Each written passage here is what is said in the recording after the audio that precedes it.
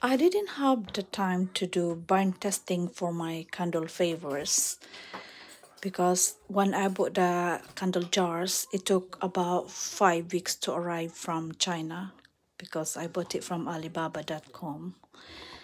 And when it arrived, I have no time to do burn testing. So I just thought, use the wick that I think it will fit into the jar. But then when I started burning it, it was tunneling. So it is really necessary to do burn testing, guys, to have a perfect candle burn. So then you will be able to find out which right wicks to use for the jar.